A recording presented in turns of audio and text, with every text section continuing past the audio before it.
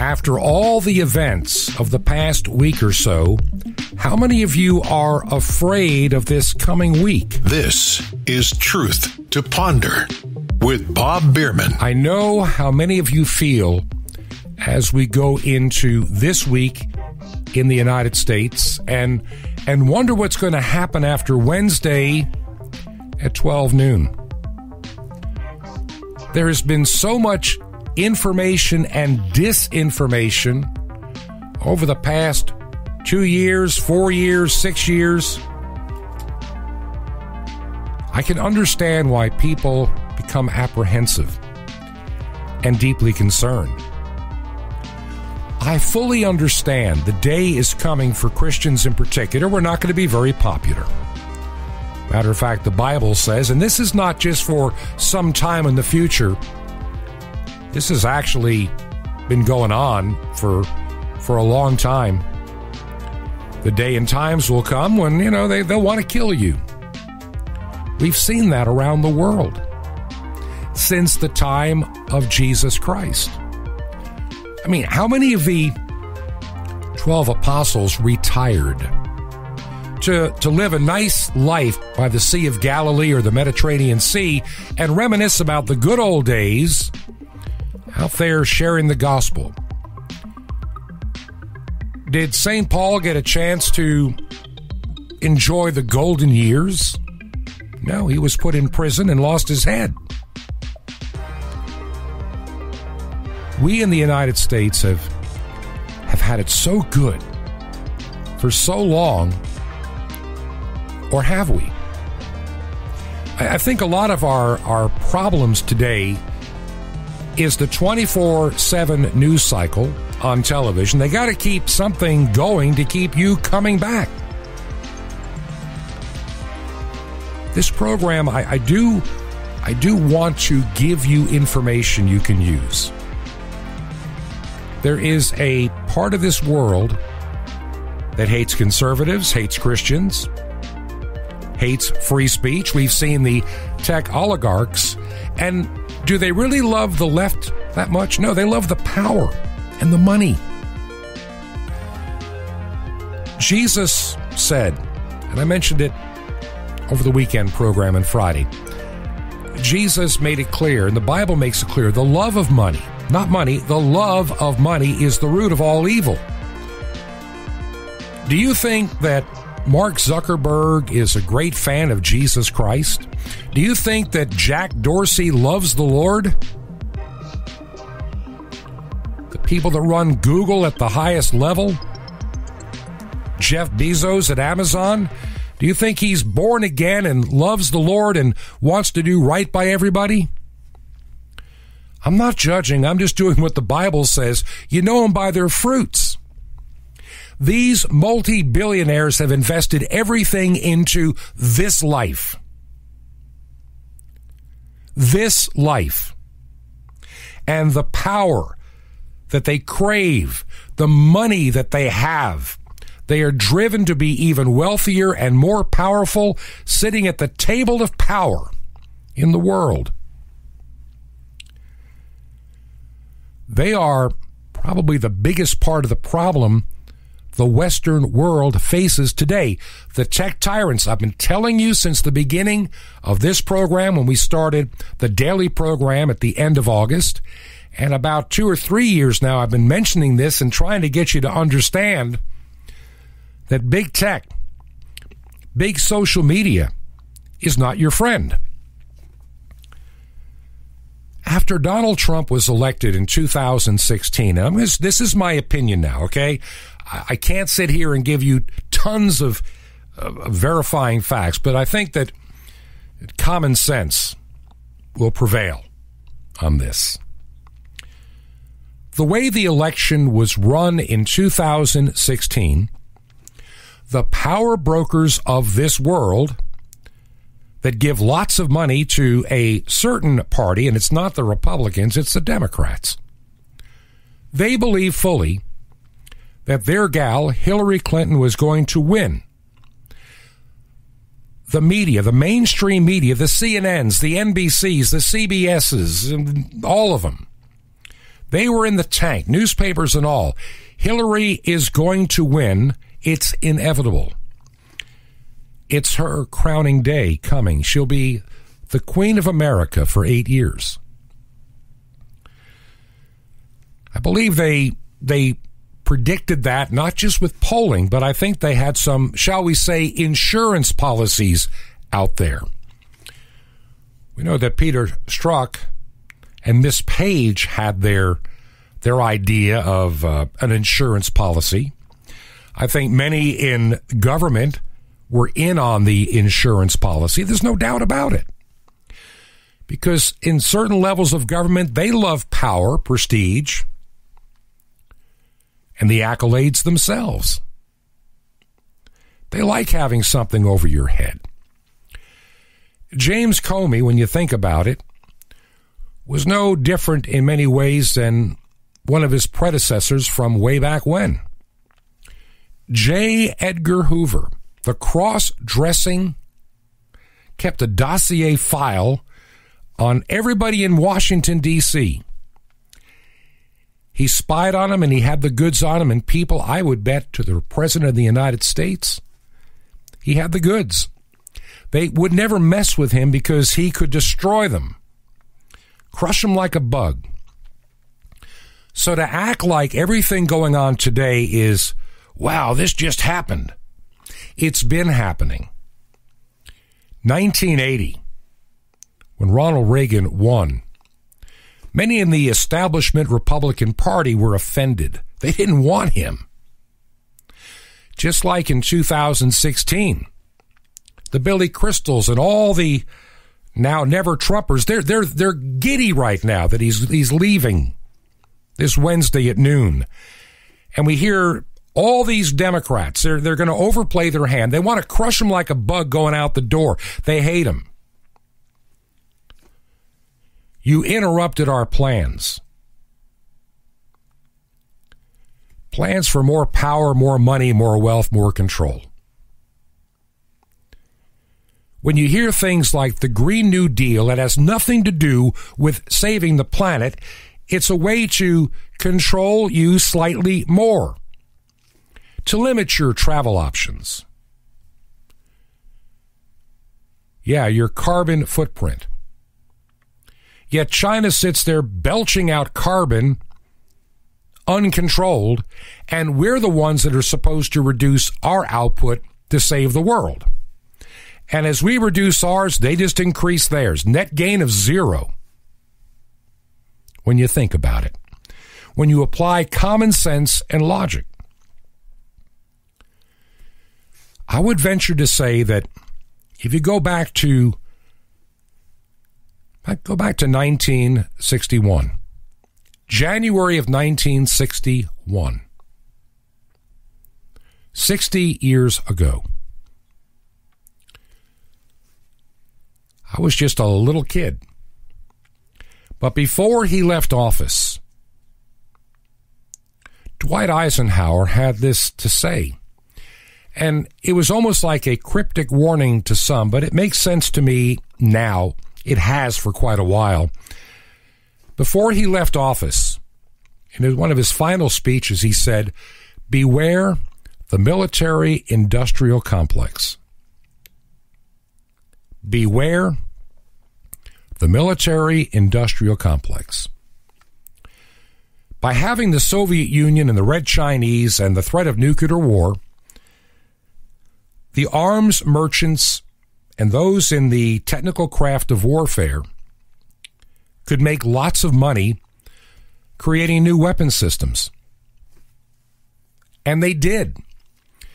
Probably one of the biggest employers in Long Island, New York, when I was a young child, was Grumman, sitting out there not far from, in Bethpage. I lived in Hicksville, not far away. And I can remember being outside and looking up in the sky and seeing all this very strange-looking aircraft, the AWAC planes. They were built there, serviced there. The lunar landing module was built there. All of that part of Long Island back in the 1960s and into the 1970s The economy was based on the military-industrial complex, and it was in parts of California and even Lockheed Marietta down in Georgia. The elites of the world love war. They don't like peace. That's why they don't like Trump. Trump is trying to get peace in the Middle East. They're busy trying to, sow discord. He's the first president that didn't get us into a new war. And that's why he's hated. He wanted to be a man of peace. I'm not here to talk about his moral character personally, none of my business.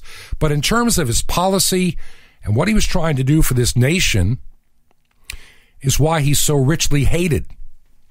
He upset the plans of the power brokers of this country and world.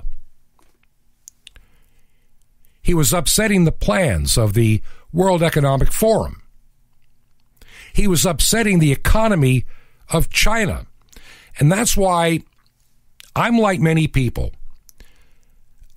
I doubt that it was just a stray bat somewhere in China that popped over the coronavirus to attack the world. It wasn't some little accident somewhere.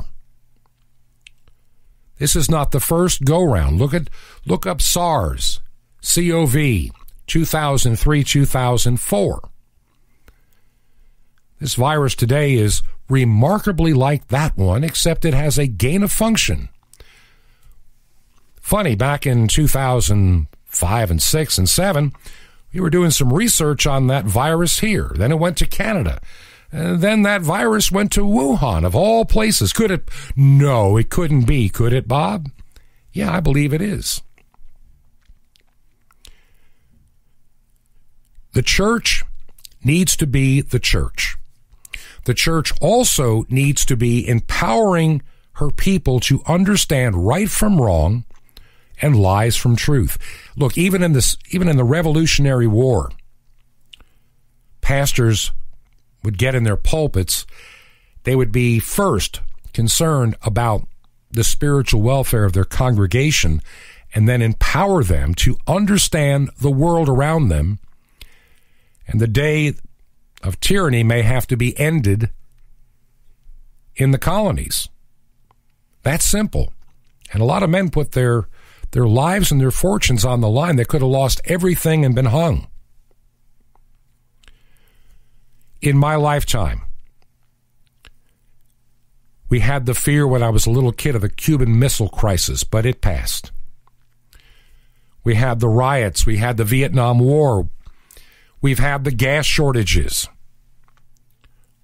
We've seen wars in the Middle East. We've seen a lot of things. In the Bible, it says there's nothing new under the sun. And I want you to take that to heart, please. Really, please take that to heart. There is nothing new under the sun. The same evil is out there, and this program will expose it. The same tyrants who would like to have more control of your life are out there if you let them. I really think that some of these governors wanted to see just how far they can go in locking down the economy, your life, and restrict you. Even Governor, as I call him, St. Andrew Cuomo the Pious of New York, finally figured out that you can't bankrupt your state by shutting everybody down and bankrupting everybody out of business. People are leaving New York State in droves. And I hope when they go to places like Georgia, South Carolina, Texas, or Florida, you leave the voting habits that got you into that mess in New York behind while you're at it. Some solid advice.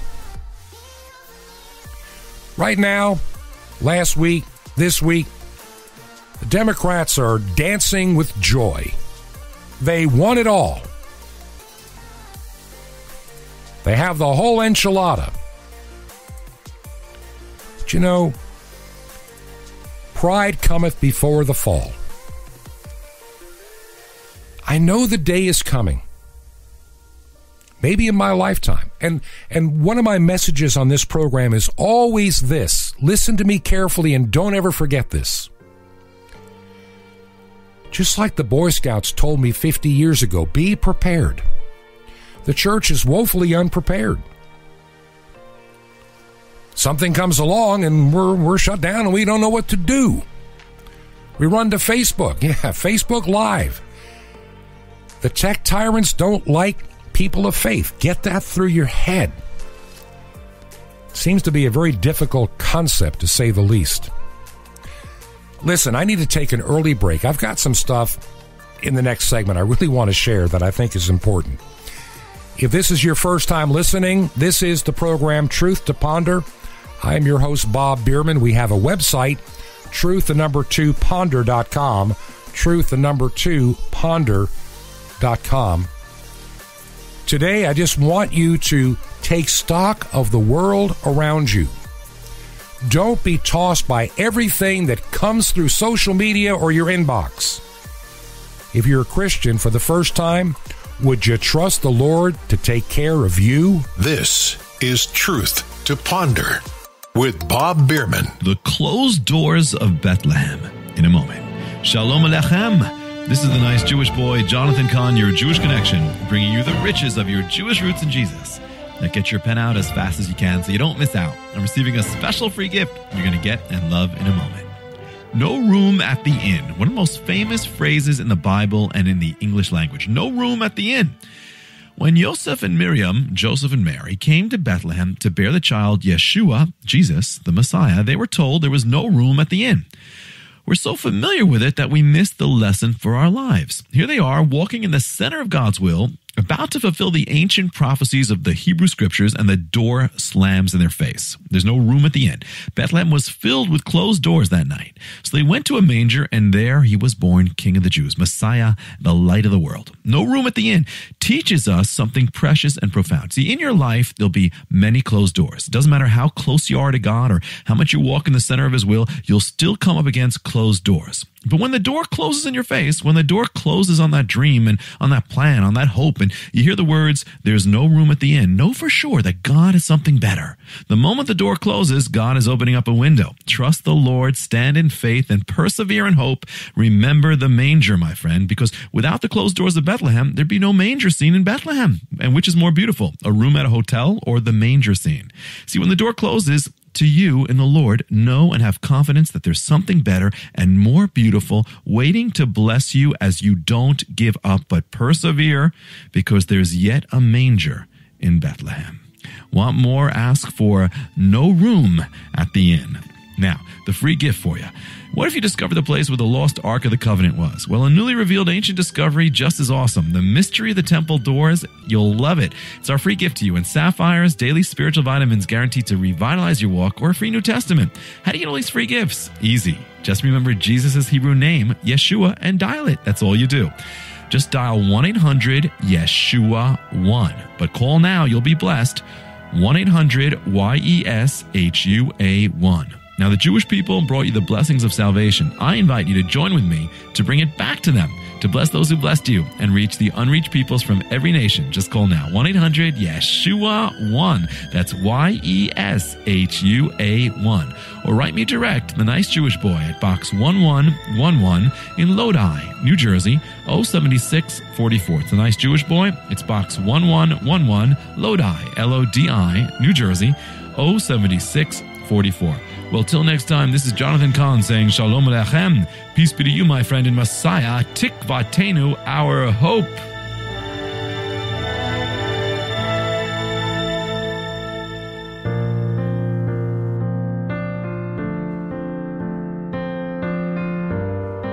This is Truth to Ponder with Bob Bierman. And I want to welcome you back to part 2 of Truth to Ponder for this Monday, and a very unusual week to come, I'm sure, in many ways. Will the world still be here on Wednesday? Maybe, maybe not. Will we have a new president at noon? Probably. Am I worrying about it? No. If you believe in the work that we're trying to do here, of giving you truth, and we're trying to be honest and put this in the light of God's Word, and not to manipulate you, not to scare you, I try to give you things to think about. Sometimes we just speculate and we tell you that, this is a possibility. We don't know. But I want you to be thoroughly prepared at all times. If you believe in the work that we're doing here, go by the website if you ever get a chance, truth2ponder.com, truth2ponder.com. It would be a great help to know that you're listening. And on shortwave, what frequency, what station means a lot. It helps me because each month I've got these radio bills to pay now, and it's a lot of money for a retired guy to have to dig into the savings to do. If you can help, you can do it by helping at the website. It would mean a lot to me. You can go to Truth2Ponder, truth2ponder.com, and you can help from there. Or if you'd like, if you'd rather use a regular check, you can do that too. You can. Our mailing address, we're in Georgia. We stayed up here for a little longer this year. Long story. And it's 21 Berkshire, Berkshire, 21 Berkshire Lane, number 263. Now, that number 263 is important. Our mail people use that as a little box here in this area that we live. And that is in the city of Sky Valley, 2 words, Sky Valley, Georgia, zip code 30537. Once again, that is Truth to Ponder, 21 Berkshire Lane, number 263, in Sky Valley, 2 words, Sky Valley, Georgia, 30537. If you make a check out, it's Ancient Word Radio. That's Ancient Word Radio. And it'll be used 100% to cover the expenses for airtime for the program. I know there's a lot on everybody's mind about what will happen here in the United States at 12 noon on Wednesday. All throughout the internet, people are sharing all kind of crazy things right now. And I say, Lord, how do I discern the truth from fiction? I've learned one thing over the past several years, especially in doing this radio program, starting as your weekend show, and now doing this daily program. Don't believe everything that somebody sends you in an email or gives you a link to on YouTube or Vimeo or anything else. There's a tremendous amount of misinformation out there, and I don't understand why, especially for those that claim to be looking out for our best interest.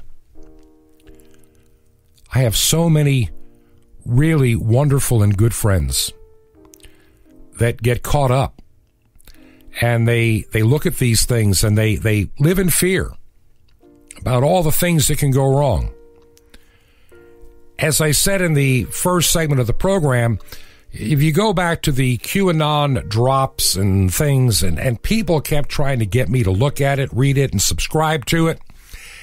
And I looked at it for a while, and I started seeing a pattern. And the pattern was very simple. Everything they said was going to happen was never happening. But people were living and breathing this like there's no tomorrow. And it concerned me, so I just turned it off. Just like fake prophets. If you are getting on the radio making false predictions saying, the Lord told me this or the Lord told me that, and you're wrong, I'm not going to listen to you any longer. For a while, I subscribed more of a curiosity to one of those types. And I'll be honest. I had to finally just turn the nonsense off. All these prophecies that Trump would win on November 3rd, or, it'll be turned around before Thanksgiving, or these dates that came and went, never happened. Now, I will go on the record right now. I have no proof, but my heart tells me just by, the Bible says abstain from the appearance of evil, just even the appearance. And in many states, there was a tremendous appearance of evil, which makes me have to be, for lack of a better word, skeptical. I'm going to have a hard time believing you when you're too busy doing things that don't look on the up and up. Let's be honest. They don't. And then you have secretaries of state, like in Georgia, that, okay, you can recount the ballots, but they won't look to see if any of them are phony ballots. So if you keep recounting what are potentially fake ballots, you get fake results. I've said that from the very beginning. Could this election have been stolen, and could the coronavirus have been used? Of course it could have. But am I going to live the rest of my life in fear over a stolen election? No. Because as a Christian, I have far greater things to do for the kingdom of God. And worrying about politics every day of my life for hours and hours of my day is not what God has called you or me or any of us to be doing. I will bring on guests. We will talk about the possibilities, things that could happen. And you want to know why? Just like Jesus was telling his disciples, for you to simply be prepared. Look for the signs of my coming. The one thing many of us Americanized Christians have got to get out of our head, and I mean like right now, it's one of these, stop it moments. I want you to listen to me carefully. You can't be running around with every little wind of info, intel, whatever, and thinking, oh, this is it. That's it. What did Jesus tell his disciples when they say, here's the Christ, there's the Christ, he's over in the hills, he's down in the valley? Don't listen. Don't pay attention. But too many people in the church are making that same terrible mistake of paying attention to all the nonsense out there. And that only serves the enemy's cause. We're so busy looking for the boogeyman under the rock that we are never spending the time bringing people into the knowledge, the saving knowledge of Jesus Christ.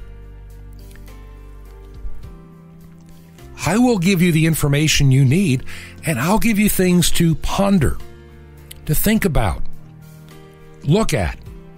And look at these things as a sign of his imminent coming, which he has promised. He is coming again. In my lifetime, in yours, maybe, maybe not. I don't know. Even Jesus doesn't know the day or the hour, so I get really bent out of shape with all these people saying, well, this fits this, and that prophecy fulfills that. It goes back to like the 1970s. I got caught up in that book, The Late Great Planet Earth. Man, I believed that Jesus was going to come back again in 1988. I was wrong. And over the years, I've matured as a Christian and began to get deeper into God's Word, and I stopped listening to all these people and their stupid predictions, because just like QAnon, half these people that get money out of you for being on television as Christian prognosticators, they're always wrong. You're wasting your money and your time, and you're so busy looking for the evil day, you're not doing the work you've been given today. How else can I put it? We have Christians that are cowering in fear that, oh my Lord, FEMA's going to come and get me and they're going to put me into a camp. Well, so if they do. Stop fearing it. It may never happen. But while you're busy being afraid, you're shortening your life, you're shortening your days, you're shortening your ability to do anything constructive for the kingdom of God. How else can I say it? I love the listeners to this program. You are a gift from God to me. This old retired guy gets some purpose in sharing with you from my heart from time to time. Like today, this entire program is from my heart, and I've got something that I want to share. I wasn't sure if I was going to do this, but I think that I am. This is for the new audience in particular, for Truth to Ponder. You never probably heard this before on the weekday program, especially those listening on KVOH. About a year ago, at the beginning of the pandemic, when I first was getting information and asked to go back into coming out of retirement to help an emergency management agency, I'm getting all these incredible numbers. No one else had them yet. the scary numbers that all these millions could die by May. That's what we were told. Yet I just felt, I was asked, it was funny, I was scheduled to preach at a church. And I got to the church, and the original message I had in my mind, I just tossed it aside. And I looked at the words of the scriptures, and I just told the congregation to fear not. And I preached a short message. I want to share that message with you today. Everything I said 11 months ago, it's as true today as it was back then. Heavenly Father, as we come to this time of hearing your word, studying your word, may you open our eyes to see, our ears to hear, but most important, our hearts to receive that which you have for us. For this I ask in Jesus' name. Amen. You may be seated. I'm glad to see you here today. Has anybody by chance watched the news at all, or are we kind of out of it and we just ignore it? A little of both. I'm seeing something in my lifetime that I don't think has been around since the Second World War.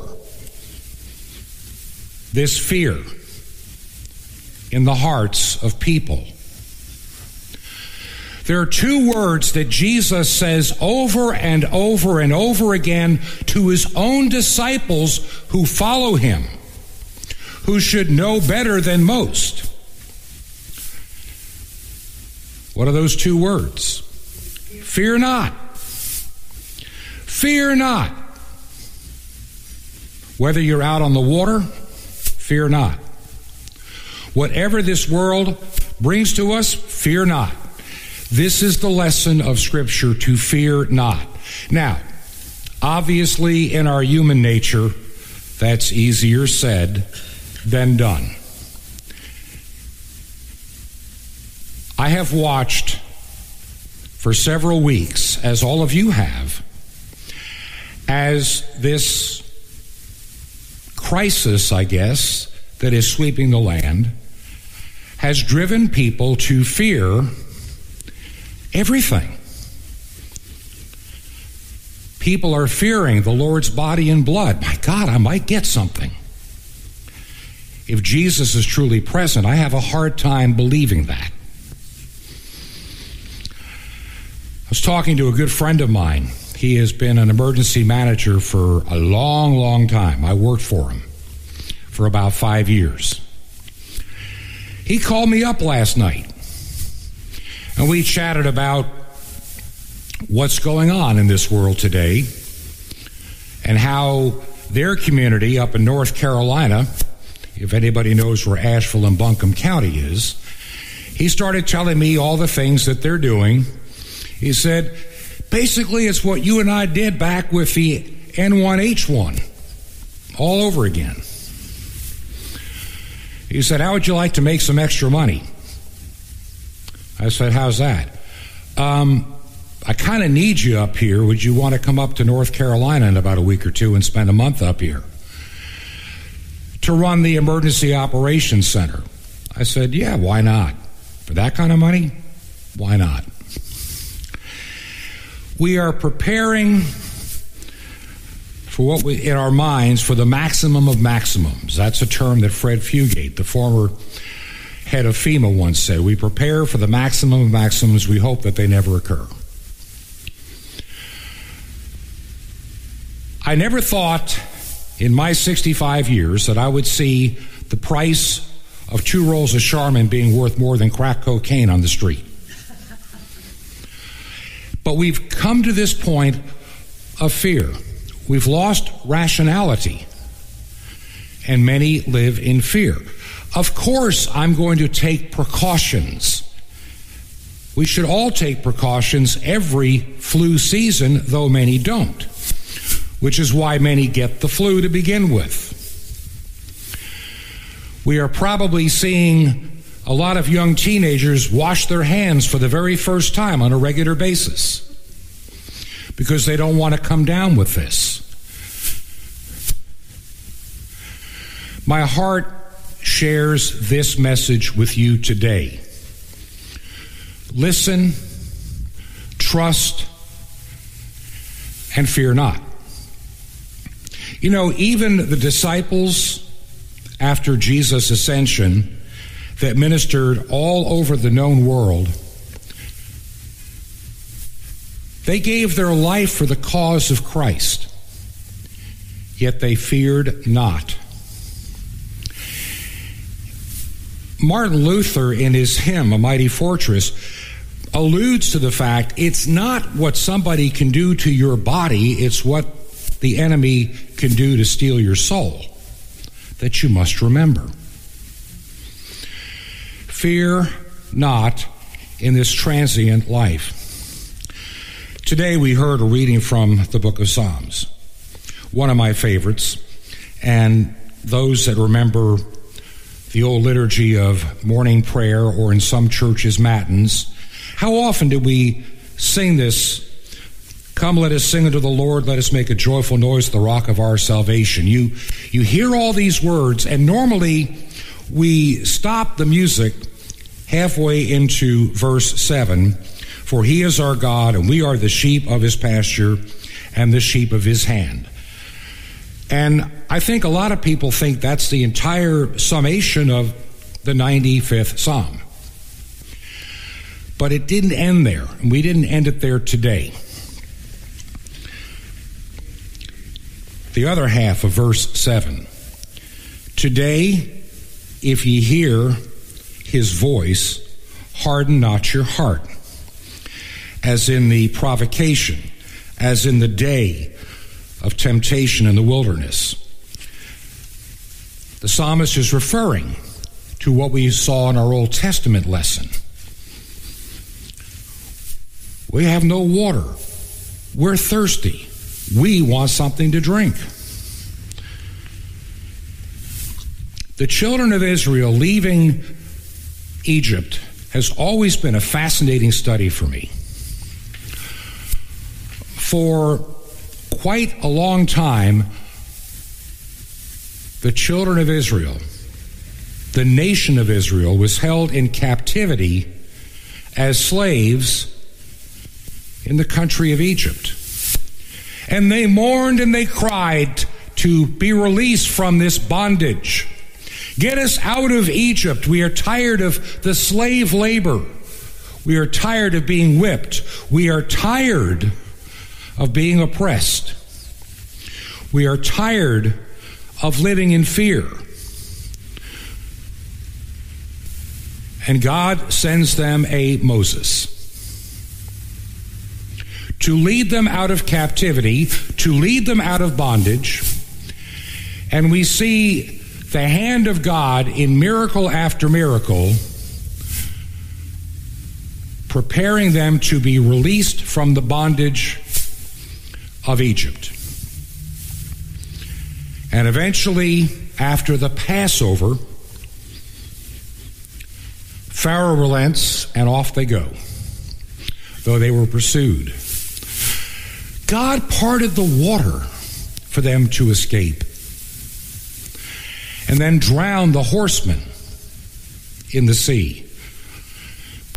Remember that psalm, I will sing unto the Lord, for he hath triumphed gloriously, the horse and rider thrown into the sea. Yet the children of Israel, after seeing all that God could do, what did they do for the next 40 straight years? They complained, they murmured, they failed to trust. You know why they had to be in the wilderness for 40 years? So every one of the ones that left Egypt would be dead, and only their descendants would arrive. God had to purge the unbelief out of his own people in the desert. You know how many miles it is from where they were in Egypt to the Promised Land?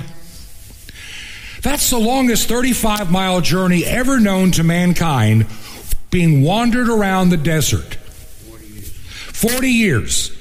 They made it roughly 40 miles. It wasn't a long trip. Remember, Mary and Joseph made the trip from Jerusalem in a couple of days with that donkey. They were blinded in the wilderness and didn't know where they were for 40 years. Even after everything that God had done, Moses strikes the rock. There's water. We have no food. There's manna.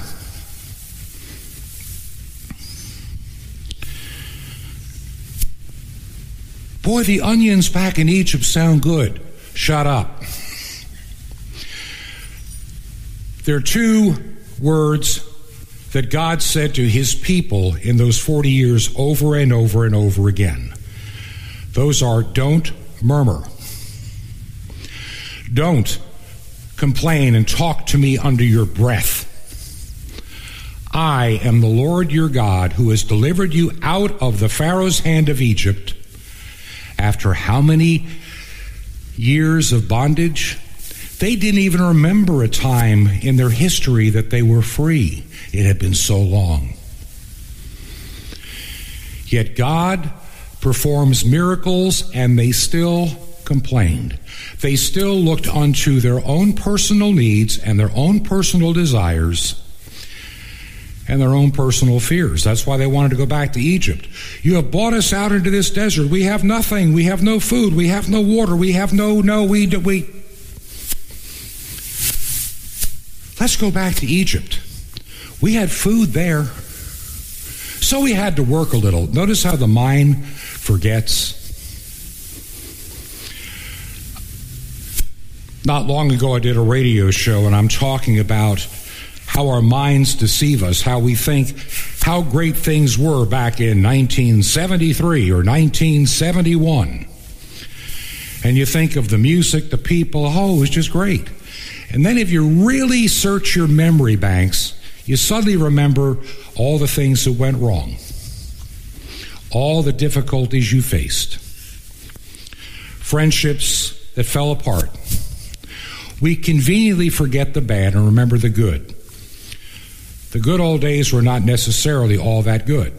They were like any other day, filled with good, bad, indifferent. In these days, weeks, and months ahead, we will see this crisis pass. We're not all going to die.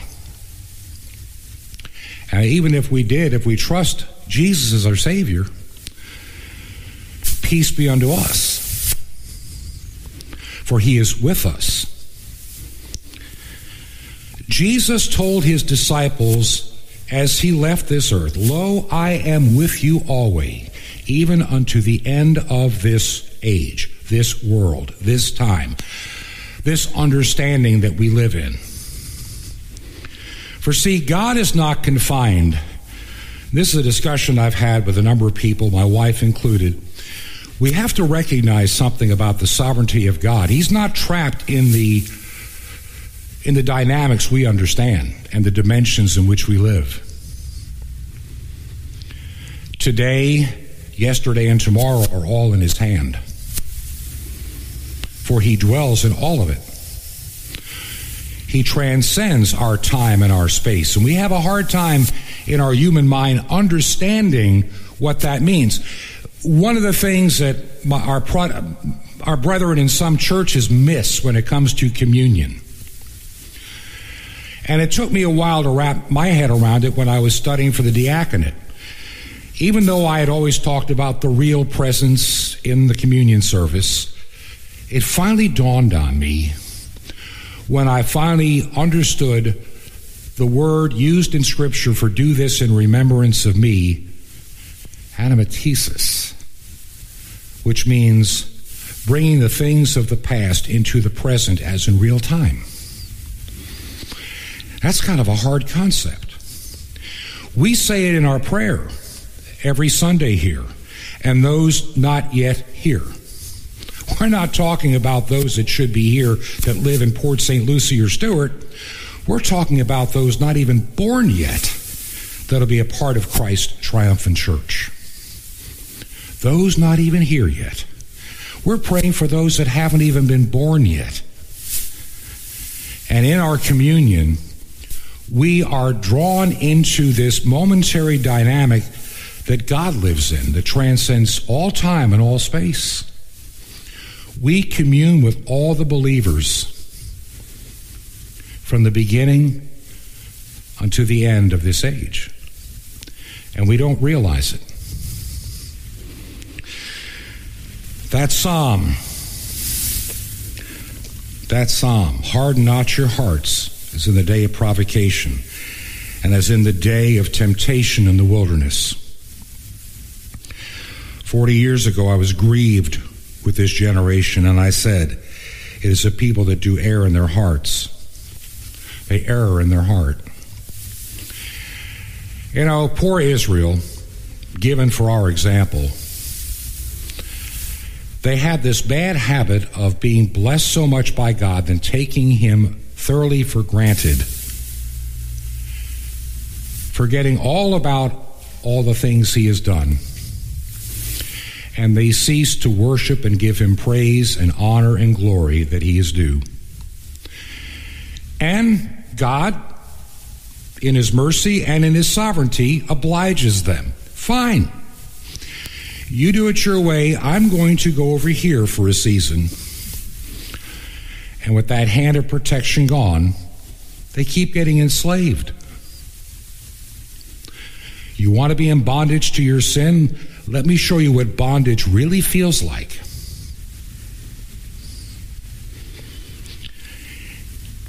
These days and weeks ahead, for many, will be a challenge. Many are afraid. I get it. I understand it. And I get to help alleviate fears if I get called and head up to North Carolina for a season, to help be a public information officer to get information out and hopefully stop the panic a little bit.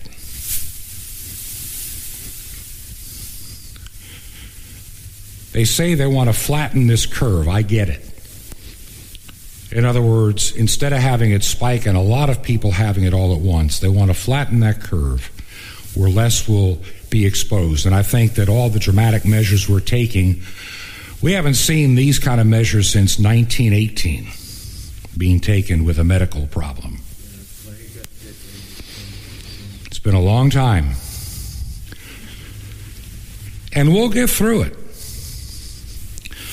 like we do every year. I will not live in fear. That's just me. I believe what God's Word says. That's why I'm here. I asked the question yesterday, are we meeting or not? Not that I wanted to not. I just wanted to know if anybody else was going to be here or not. I'm happy to be here. One of my favorite hymns, which is really for the Transfiguration, "'Tis good, Lord, to be here. Thy glory fills this place." We are here in His presence and in His glory because this is the real hospital we need for ourselves and our lives and our spirit, to be in this place.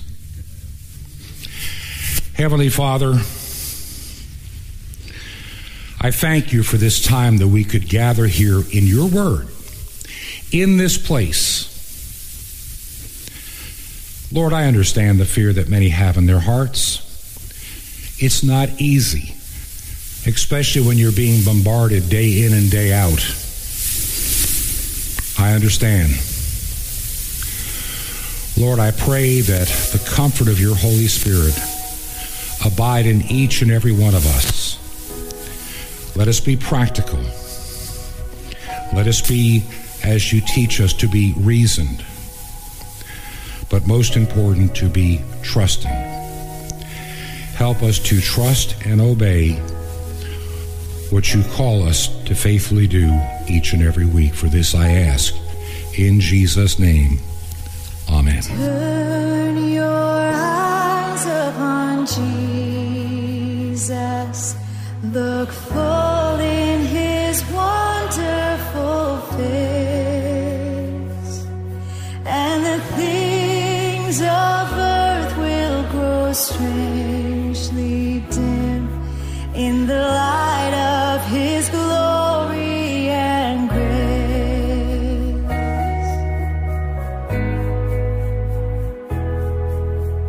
Turn your eyes to the hillside where justice and mercy embrace.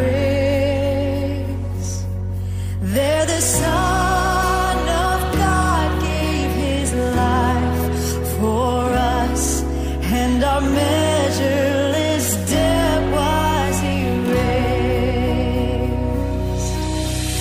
Jesus, to you we lift our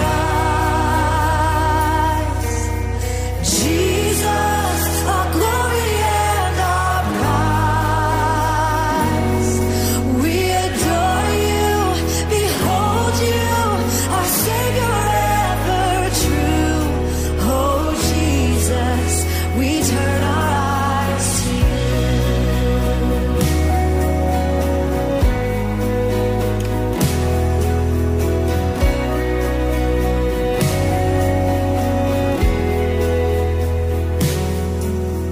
Turn your eyes to the morning and see Christ the Lion awake. What a glorious dawn! Fear of death is gone, for we carry his life in our veins. Jesus, to you we lift our eyes. Jesus, our glory and our prize. We adore you, behold you, our Savior ever true. Oh Jesus, we turn our eyes to you.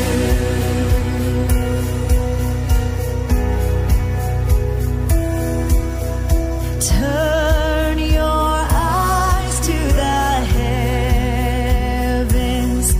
Our King will return for his own. Every knee will bow, every tongue will shout, all glory to Jesus alone. Jesus, to you we lift our eyes. Jesus, our glory and our prize. We adore you, behold you, our Savior ever true. Oh Jesus, we turn our eyes to you. Jesus, to you we lift our eyes. Jesus, our glory and our prize. We adore you, behold you, our Savior ever true. Oh Jesus, we turn our eyes to you. Oh Jesus, we turn our eyes to you. I can't believe that it's been almost a year since I shared that message with a church in Florida. And in that year, everything that is contained in that message is as true today as it was back then. Now, granted, we learned a lot about the coronavirus.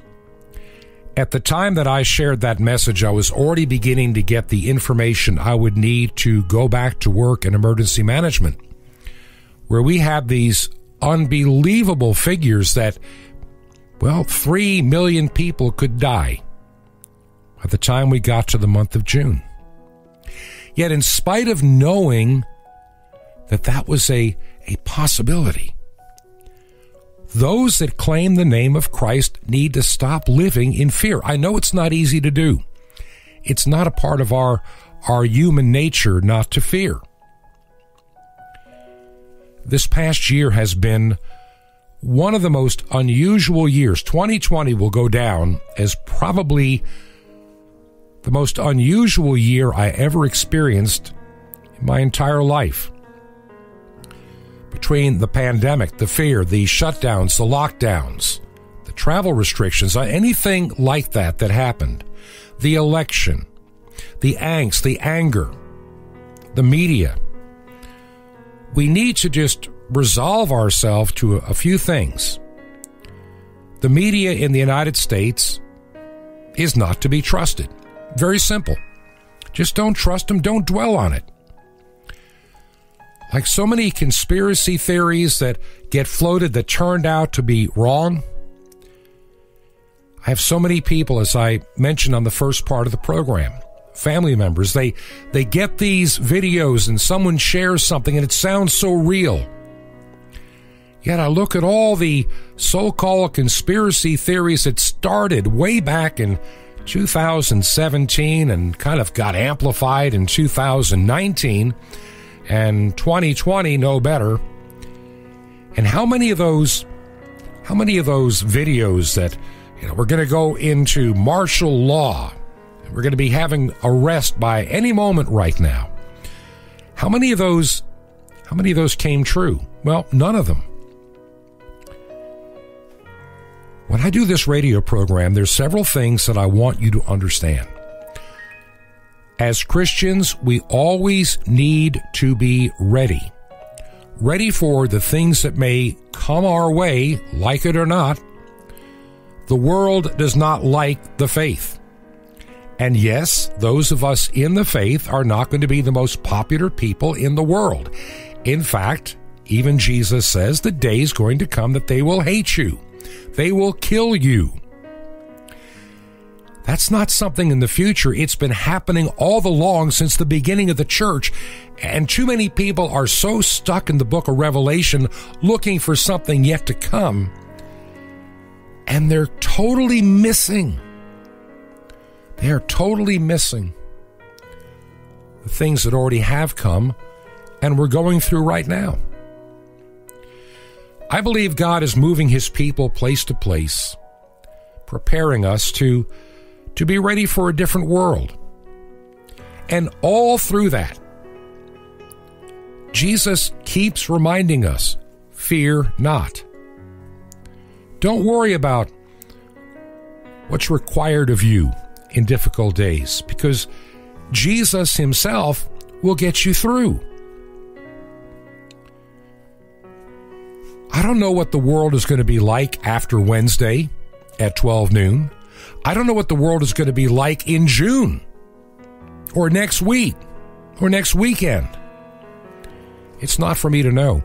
My job is to do the best that I can to help you be prepared and informed and not to be tossed to and fro by every conspiracy theory or wind of doctrine.